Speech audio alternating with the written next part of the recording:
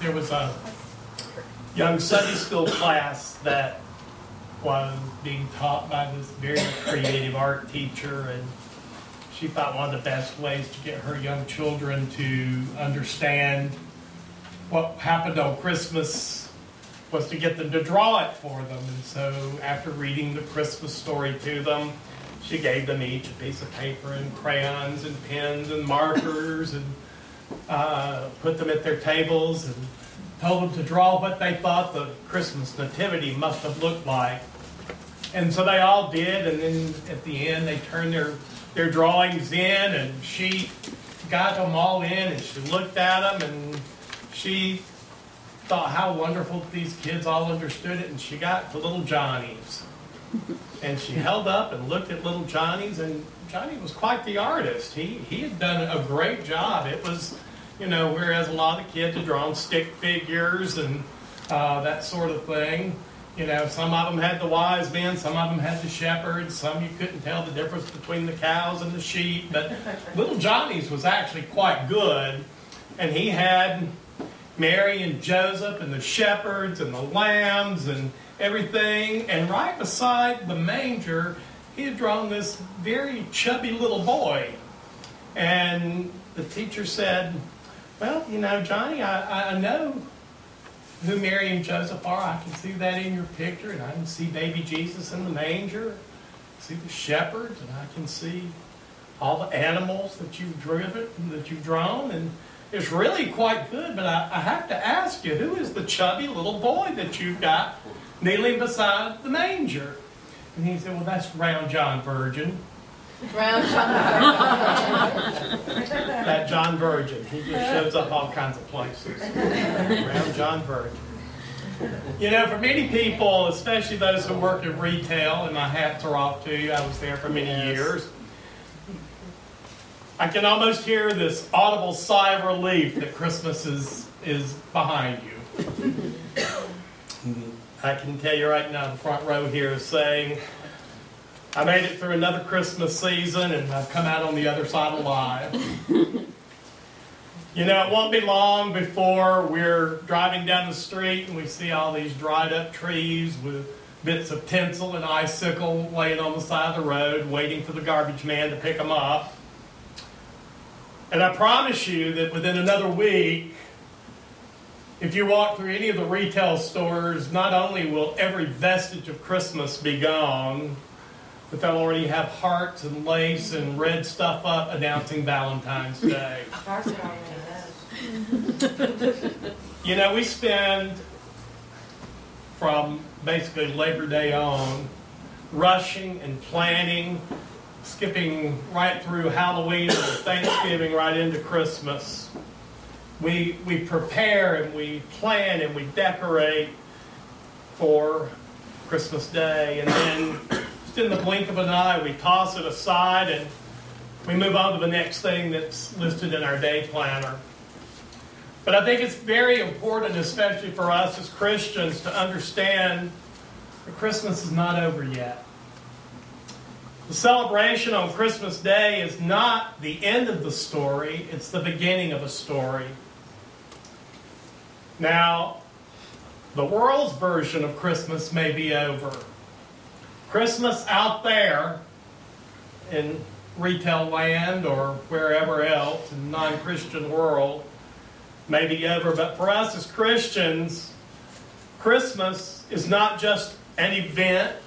It's not just one day. But Christmas is an invitation to a new life. If we allow Christmas to be over on December the 25th, then I think we're missing out on the promise and the fulfillment of a divine gift that's been offered to each and every one of us. And it's through the nurturing and growing of that gift that we've been given in our lives that we discover our identity as Christian people. In our New Testament lesson for today, Paul tells us who we are in light of what happened at the birth of our Savior.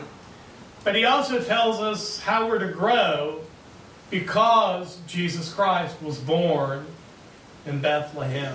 I'd like you to listen to a short passage from the 4th chapter of Galatians. And I'm going to begin reading with the 4th verse and read through the 7th. And today I'm actually reading from the Message because, as I've said before, I love to read Paul's letters from the Message because it sounds so much like a letter that's being written. I invite you now to hear the Word of God from Galatians 4, beginning with verse 4. But when the time arrived that was set by God the Father, God sent His Son, born among us of a woman, born under the conditions of the law, so that He might redeem those of us who have been kidnapped by the law. Now hear that again. He was born under the conditions of the law so that He might redeem those of us who have been kidnapped by the law.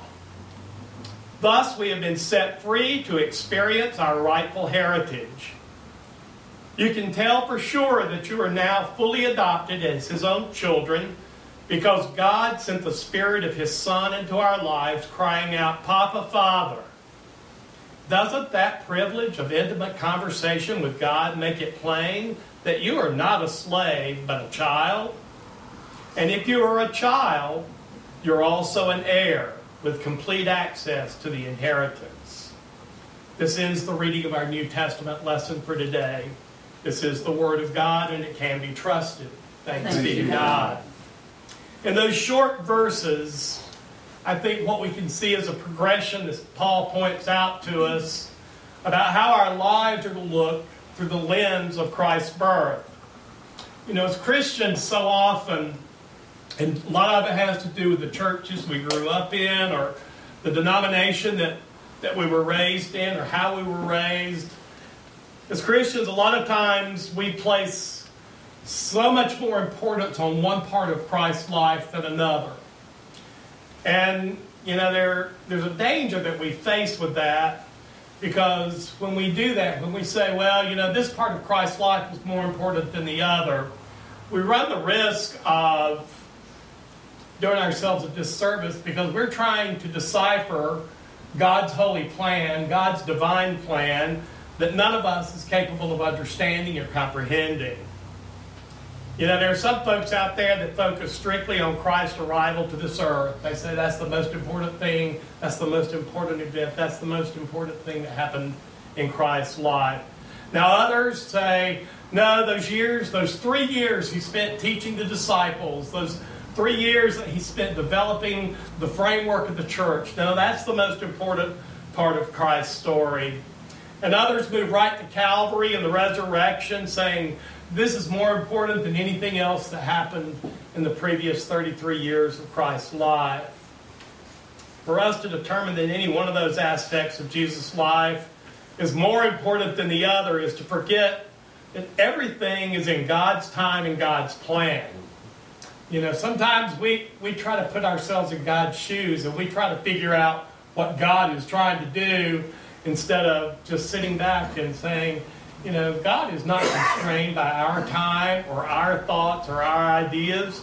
And so we need to sit back sometimes and say, this is God's plan and this is God's timing, and we need to let it go at that. Perhaps one way to look at it is to consider Christ's life more like a 3-act play instead of a series of short 1-acts. You know, the first act sets the stage for all the action that's going to come. The third act brings the story to its conclusion. And the important second act bridges and develops the power and the purpose of what has happened already and what is going to happen in the end. Each act is equally important to the outcome of the play. If you take any one act out, the whole thing doesn't make sense. You have to have all 3 acts in order to understand what's going on. So right now we're concentrating a little bit on the first act of the play, the birth of Jesus Christ. And Paul shows us why in this letter that he wrote to the Galatians, why the birth of Christ is so important to us as Christians. In this short passage, those 4 verses that I read, he points out that in God's perfect timing, and God waited until the exact right moment to send Jesus Christ to earth. I've read a lot about why some people think that Jesus came when he did, why it was a perfect time in God's plan. And it makes for interesting reading, but I would never try to put myself in the position of figuring out what God had in mind for this earth. But, they say, well, it was time of the Pax Romana, which means there was worldwide peace. The world was controlled by Rome. Rome had built roads. The Jews had all been dispersed throughout the known world at that time, so that the world was ripe for evangelism once the message of Christianity got made. That they say all roads lead to Rome. There was a great road system. Commerce was going good. People were traveling. There was no war. So, some people think that that's the reason that it was the right time in God's plan to send Jesus. Like I said, it makes for interesting reading. I'll leave it up to you as to why you believe that at the time that he sent him, that Jesus did come to this earth. But nonetheless, when he did come to this earth, Paul points out to us that in God's perfect timing, Jesus came to show us who we were, who we are, and who we are destined to become. In those 4 verses, if we look a little closer, I think you will see what I mean. Before Christ came to this earth, who were we? We were slaves. Not a lot of us like that term these days because it brings back a lot of negative memories, and we don't really relate to it very well. We were enslaved to the law. We were in bondage to the law. And because we could not keep the laws of God perfectly, we were always going to be in bondage to that law. No matter how good we tried to be, no matter how good we think we are, without the intervention of Jesus Christ in this world, we could never, ever stand in the presence of God. So, who were we? We were in bondage. When Jesus came, he said that he came to bring freedom to the oppressed. And what were we oppressed by? We were oppressed by the law. A law that none of us could keep. And when he came, and he came to free the oppressed, who was he talking about? He was talking about all of us. Not just some of us. We have all been oppressed. As Paul wrote in Romans, all of us have sinned and fallen short of the glory of God. Not one is righteous. So we've all been oppressed. We're all under bondage of the law. And as a result, without Jesus, we would be living in bondage and oppression still. When we take the opportunity to embrace God's great gift of love and life in Jesus Christ, when Christ truly becomes born again in our hearts, there's a serious rearranging of our life's priorities. We begin to think in a different way.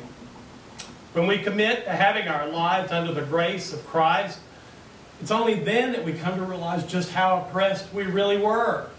Once we've gotten the freedom that we know through Christ Jesus, and we were just talking about that this morning in Sunday school, we don't realize how much freedom we have until we look back and see how oppressed we were before Christ. Once we understand that freedom, that's only then when we can understand who we were. Paul goes on to write that because Jesus came into this world, who we were is not important. Our past is no longer important. Throw it away. Get rid of it. Don't think about it. Because he tells us that we're no longer slaves. We are now, because of Jesus Christ, children of God. He tells us in today's version, thus we have been set free to experience our rightful heritage. Now here's something amazing and wonderful about the birth of Christ. Usually when a baby is born, or a child comes in to the world, it comes into a family. And it becomes a part of a family. When Christ was born, his birth created a family. Coming into this world, his birth created a family. The Gospel of John says that when Jesus came to earth, he came to his own, but his own did not receive him. But to all who did receive him, he gave the power to become children of God. Now that's a wonderful promise for us. For anyone, no exclusions, anyone who accepts Jesus Christ becomes a child of God. Jesus Christ is God's gift to us, but when we receive that gift, we become a spiritual child of God. We're given to the one who gave himself for us. So we've now gone from who we were, bondage to God's law, to who we are, children of God, members of God's family, all because in God's perfect timing and God's perfect plan, Jesus was born in Bethlehem. Paul finishes off his portion of the letter by telling us who we're destined to be. Verse 7 reminds us, if you are a child, you're also an heir. And as an heir, you have complete access to the inheritance. We are no longer slaves, but we are spiritual children of God. And as children of God, we are also heirs to the treasures that God has in store for us. One of the most wonderful truths about the gift of God is the joy of living in Christ Jesus can never be taken away from us. It cannot be destroyed. It will not fade over time. The divine gift was given so that everyone who believes in him should not perish, but will have everlasting life.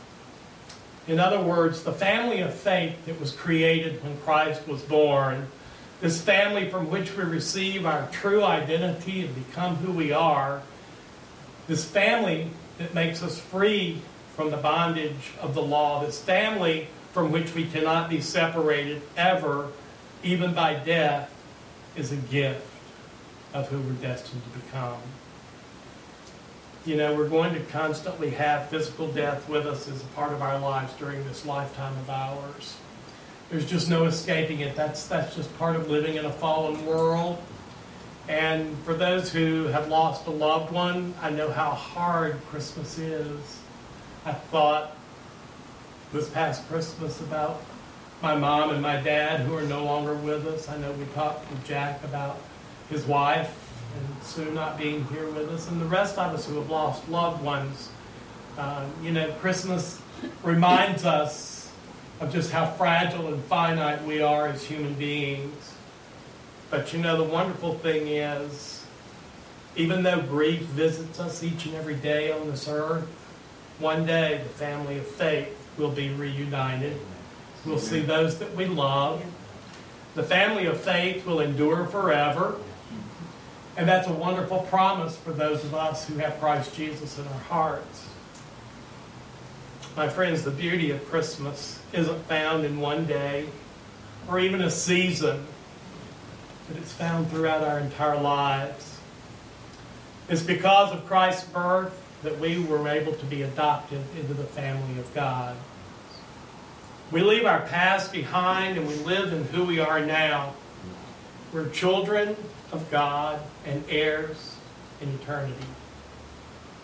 Now, while our redemption was accomplished on the cross at Calvary, the invitation came in the manger at Bethlehem. Christmas isn't over, not by a long shot. The birth of our Savior gives us joy, the joy that we need to move past our old lives and live abundantly in the new lives as children of God and heirs to eternity. No, my friends, Christmas isn't over, because it remains in our hearts as we move forward, as we grow in this new life as children of God and as brothers and sisters with Christ Jesus.